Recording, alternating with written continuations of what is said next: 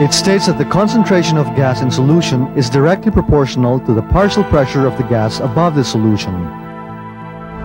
Pressurized containers for whipped cream or shaving cream work on a similar principle. Opening a valve causes the dissolved gas to come out of the solution and force the liquid out as a foam.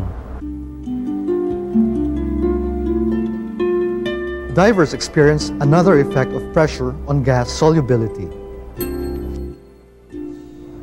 Under high pressure, the solubility of the component gases in the blood increases. If a diver surfaces too quickly, the pressure above him suddenly decreases, and the dissolved gas in the blood, particularly nitrogen, escapes rapidly and forms bubbles. These bubbles could rupture or clog the capillaries, impeding blood circulation. Called the bends, this effect on divers causes extreme pain and in some cases, death.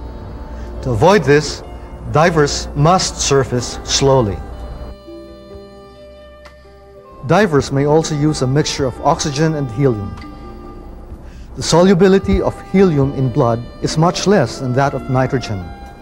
The blood does not dissolve as much helium as it would nitrogen. Since less pressure builds up, decompression takes less time.